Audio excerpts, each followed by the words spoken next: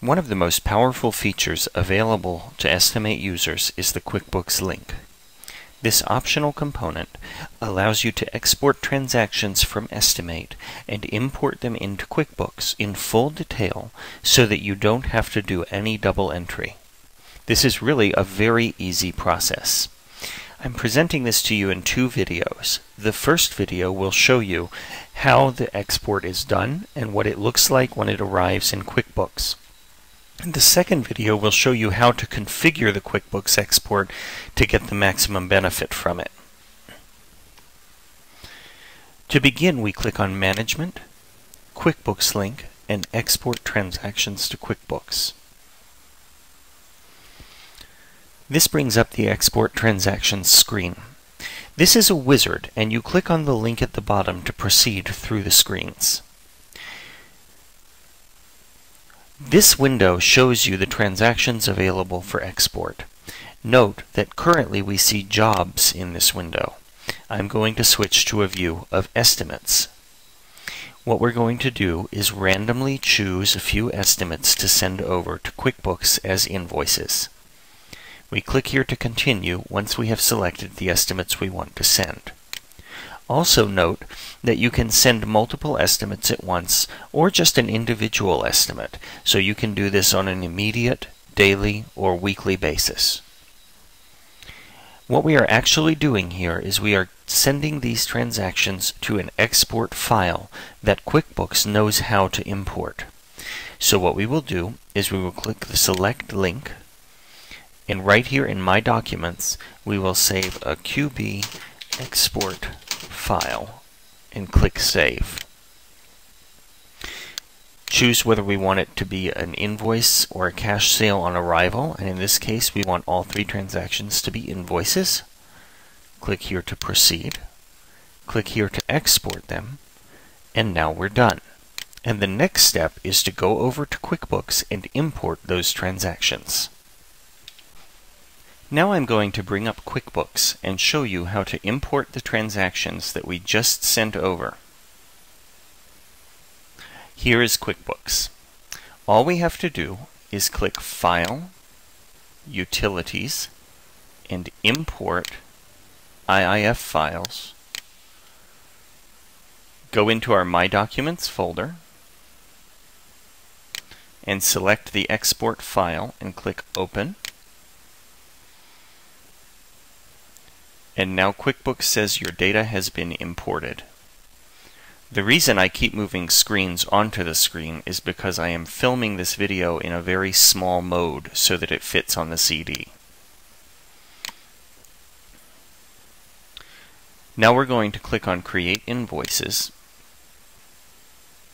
and I'll put this shortcut bar away so you can see more of it.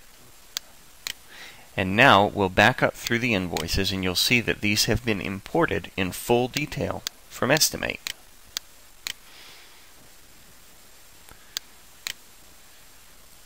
And that way you don't lose any of your work and it all comes in without you having to do any double entry. And that's how you do an export to QuickBooks from EstiMate. Next we'll move on and I'll show you how that is configured.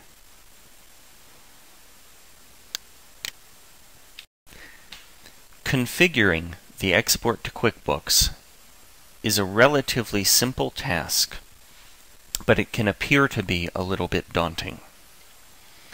You start by clicking Management, QuickBooks link, and Configure QuickBooks Export. This agreement will appear, which you have to click I agree on.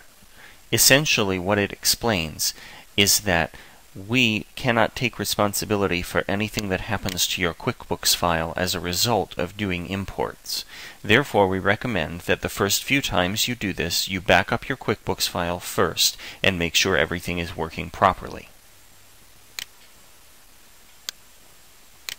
Once you've clicked I agree, here are some basic instructions to read, and then you click Next to get to the main configuration screen.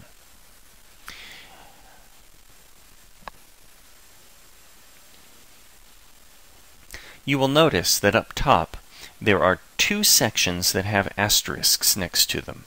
These two sections are the only ones that you must fill in.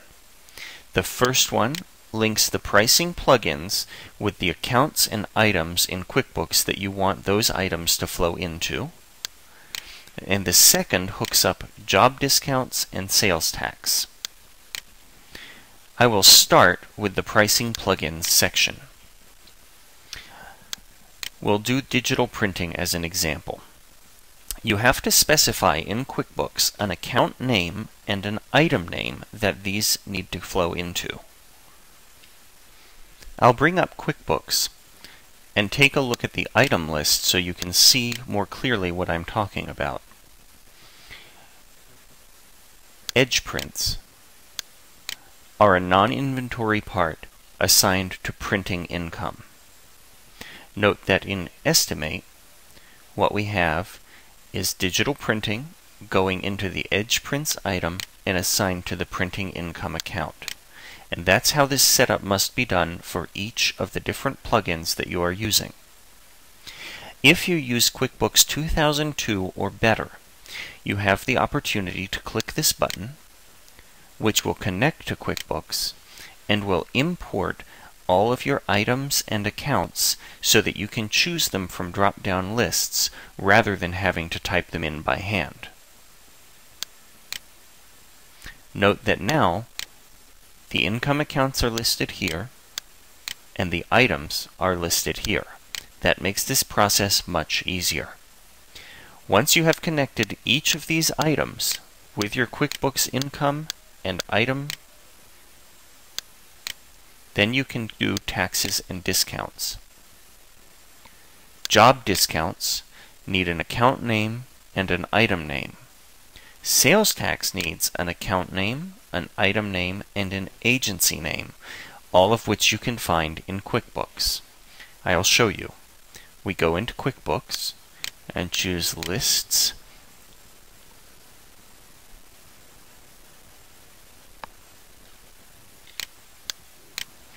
Item List,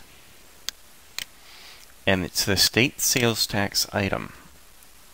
When we edit that item, you can see that it is state sales tax going to the Department of Revenue, and it goes into the sales tax payable account. Over in EstiMate, you have to have all that information clearly spelled out here. The two global accounts QuickBooks uses are accounts receivable and undeposited funds. QuickBooks does not offer us a way to pull over the accounts receivable and undeposited funds account names. Those are the defaults that QuickBooks specifies. If you have changed these from accounts receivable to something else, or from undeposited funds to something else, then you will need to make this match what is in QuickBooks. And it is an important note that this must be case sensitive. If there's a capital U and a capital F, it must be that way here as well. If you don't recall making these changes, then chances are you didn't. If you have an accountant that set up your QuickBooks file for you, then we do recommend that you check this.